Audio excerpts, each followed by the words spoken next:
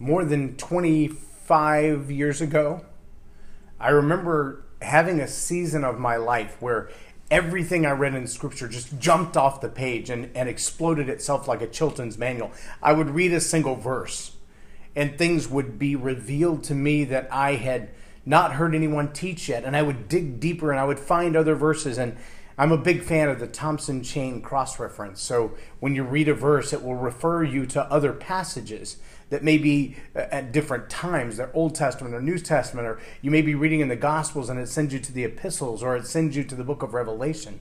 And as you jump from one place to the other, you see the same idea in a deeper context. At that same season, as I would read and study and the Word would come alive on the page to me in a whole new way, there would be brand new revelations that no one had ever taught. And I would write these down in my journal, and I would pray, and I would hear the Holy Spirit say things that were directly to me, that were directed to me, things that I was supposed to do and change and challenge in my own life. And I remember in that season, there was one particular series of 5 or 6 nights that the Holy Spirit just poured into me, and it's probably 15 or 20 pages in my journal. But on one particular page, I remember the Spirit speaking to me kind of in a spirit of prophecy. And I was probably 22, 23 years old, and He lined out all of the things that I was made for. A very powerful description of what I was called to do. And then He said, stop, and understand that there's a glass ceiling above you. Now, we're not talking about the glass ceiling that is the imperceptible, undescribable, undefinable reason that women or minorities make less money than white men. We're not talking about the glass ceiling of educational limits. We're not talking about the glass ceiling of societal norms or cultural differences or generational curses. We're talking about a limitation placed by God. And He was very, very clear that I could see through this glass ceiling all of the things that He had called me to, all of those gifts, all of those talents, all of those abilities, all of those opportunities. They were like right there. I could see them. I could touch them. Other people had already begun to identify them.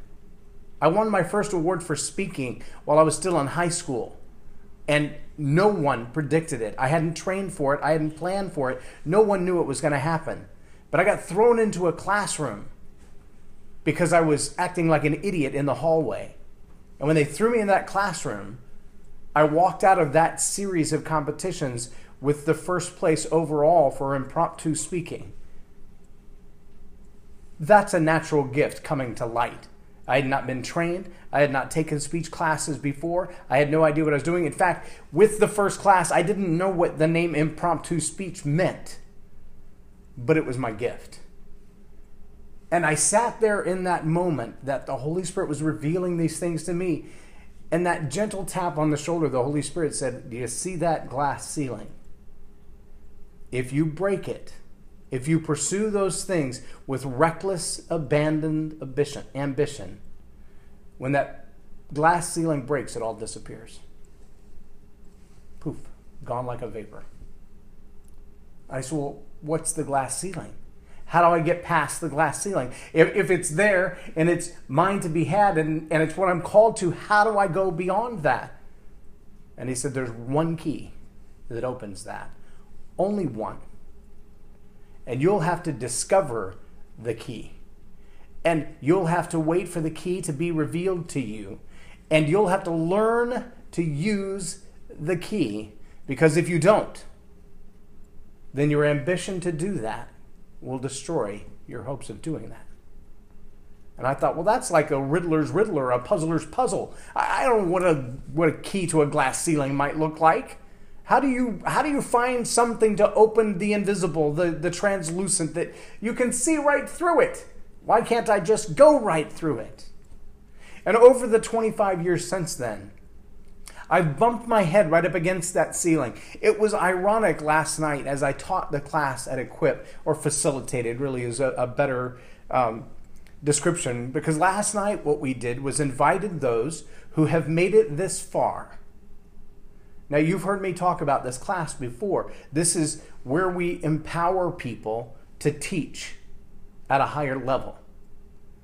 And we always have dozens of applicants, and a few dozen will make it through the cut, and a couple dozen might make it in the class. And last night we had 7 left who did their very first trial by fire 10-minute presentation with peer review.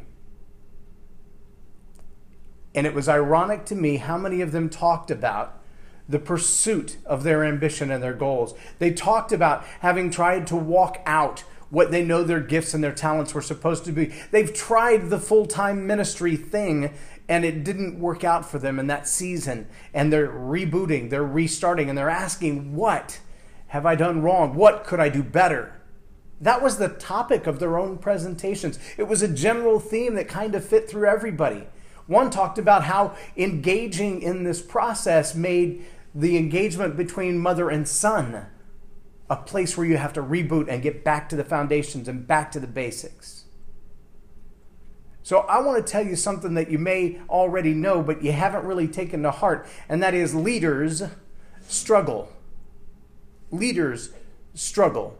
Leaders struggle with their identity. They struggle with their place in life. They struggle with their circle of influence. They struggle with the people they allow to influence them, and they struggle with the people they influence. Sometimes leaders don't take any responsibility for the influence that they've had and the damage they might have done. Sometimes they take so much responsibility that you can't separate the mentor from the protege. The protege has no identity of their own because the leader doesn't know how to move the spotlight to them and let them grow up to be themselves.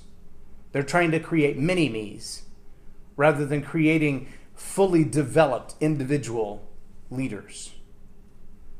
Leaders struggle. But among all the things that leaders struggle with, I want to share with you a passage. And if you go back to the video, you'll see a more in-depth teaching on this September the 2nd of this year. September the 2nd, 9/2 of 2016. There's another video on this same passage with a little different angle. But the passage is the one on the screen, and it's Philippians chapter 2, starts at about verse 5, and it says, "Think of yourselves the way Christ Jesus thought of himself. He had equal status with God, but didn't think so much of himself that he had to cling to the advantages of the status no matter what. Not at all. When the time came, he set aside the privileges of deity and took on the status of a slave and became human. Having become human, he stayed human. It was incredibly humbling in the process. He didn't claim special privileges. Instead, he lived a selfless, obedient life and then died a selfless, obedient death, and the worst kind of death, a crucifixion. Because of that obedience, God lifted him high and honored him far beyond anyone or anything ever, so that all created beings in heaven and on earth, even those long ago dead and buried, will bow in worship before Jesus Christ and call out in praise that he is the master of all, the glorious honor of God the Father." Now, you also know that I've been recently studying, and I'm nearly done. I think I've got about 30 pages left, Divine Detours by Pastor Sion Alfred. Sion is a man who's been in the ministry many, many years. He's led churches and led worship and spoken. I believe he's in Germany this week, teaching on worship again. And the power of God's work in his life is evident. The number of lives that he's impacted, the songs that he's written, the things that he's done. And yet, by his own admission, in his own book, he talks about the fact that we as leaders, we struggle. I wrote in the margins next to this little passage, you can see how much I scribble as I study. I wrote, "Don't let this be you." This is on page 217 of Divine Detours. If you don't have this book, it's on Amazon. It's also on sionalfred.com. Get a copy of this book. I don't care where you are in leadership. If you're the person who's saying, I've been to every seminar, I've been to every training class, I've got every certification I could possibly muster, and I still feel like I'm not moving where God called me to move, you need this book. All right, so here's the season that I want you to understand. Page 217, he says, why is security so important? Because not knowing who you really are, who God made you to be, is the source of personal insecurity. That's pride. Insecure people make poor leaders because they can't admit their need for help, accept responsibility for mistakes, show weakness, or allow others to shine brighter than themselves. Insecure people must always be the smartest, the best, the most capable people in the room, and so they attempt to make others appear smaller. They'll even go so far as to make others feel insecure in order to maintain their own superiority. Insecurity is the leading indicator of pride. It's the cardinal sign and symptom that pride is present in a person's heart. Don't let this be you. He goes on to say, I would estimate that I have heard at most 2 messages dedicated entirely to the subject of humility. Sadly, I don't even remember them as something inspiring. Churches teach about love, blessing, worship, joy, peace, and the list goes on, but no one wants to talk about the root of it all, humility. Humility is not a fruit of the Spirit. Humility is the root of the Spirit. It is the soil in which the fruit of the Spirit grows. You can't love without humility. You can't have peace without humility. You can't have self-control without humility. Humility is the virtue of all virtues. Andrew Murray says it this way: humility is the only soil in which the virtues of grace may grow. The lack of humility is the sufficient explanation of every defect and failure. Humility is not so much a grace or a virtue along with others. It is the root of all, because it alone takes the right attitude before God and allows Him, as God, to do all. Humility is a posture of the heart. Humility is how you know who you are. When you know yourself, you know you will know God and your position before Him. I'm telling you, if you don't have this book, go get a copy of it. Wherever you are in life, as a leader, as an influencer, whether you're speaking and teaching or you're parenting, or you just go to work every day and you come home every day and you don't see yourself as a leader or an influencer at all. Here's the reality. Every time a word comes out of your mouth, you're challenging, you're encouraging, you're building up or you're tearing down, you're speaking life or you're speaking death. And if you do those things, as humans on this earth tend to do, and you do them without humility, because you have your own sense of being, your own sense of pride, your own sense of confidence, your own sense of strength, you will fail.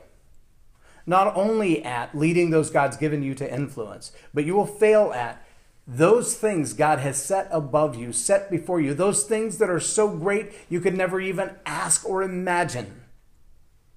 And they will remain just on the other side of that glass ceiling. It took me over 20 years to discover that the glass ceiling was humility. To discover that understanding that all of the gifts and the talents that He's poured into me to use are not my gifts to have. They're His gifts to give back. I want to close with this illustration. A friend, Mike Arnold, we've done business and ministry together for over 20 years. Mike shared this illustration with me one time, and I believe it was a revelation for him. It was for me when he said it, and I think it will be for you today. He said, when you go to that first birthday party, and you're 6 or 7 years old, and you're honoring the birthday child, and your parents take you to the store, and they say, well, you know little Johnny, you know what little Johnny would like, so you go pick out whatever little Johnny would like, and we'll buy it for little Johnny. And you run up and down the toy aisle and you see everything you want. And you know how many times you've been down this aisle and your parents said no, no, no, no, no, no, no, no, no, no, no. And this day you pick up the best, the greatest, the brightest, the toy that you've wanted for Christmas after Christmas and never got it. And you come to mom and dad and she looks at it and she says, will Johnny enjoy that? And you say, yes, of course, because I would love to have it. And you buy that toy and mom pays for that toy and you put it in the gift bag or you wrap it up in the bow. And the whole time you're shaking with anxiety and anticipation, and you show up at Johnny's birthday party and you're so anxious you're half ready to rip the paper off yourself. What if at Johnny's party, instead of giving the gift that your parents gave you to give to Johnny, you ripped it open and tucked it under your arm and called it yours?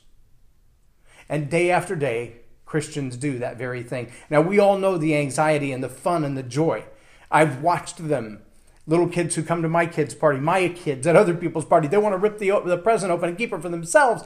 And that's not why God gave you that gift. It isn't yours. It's for everyone else. Give it away and understand that it's only the beginning of what God can and will do through you. It's only the beginning of what God has to give you to give away. But you have to give away what you have before you'll get more to give away. Humility is not the fruit of the Spirit. It's the root of the Spirit. It's the soil in which all of the other things grow. Leaders struggle. Confident leaders struggle with pride and arrogance. Powerful leaders struggle to remain humble because it's a choice. Matthew 21:44 says you'll either fall on this rock and be broken, or this rock, Christ, will fall on you and you'll be crushed to powder and scattered like dust. I am J Loren Norris, and you've been watching Tell It Like It Is TV. Have a blessed day.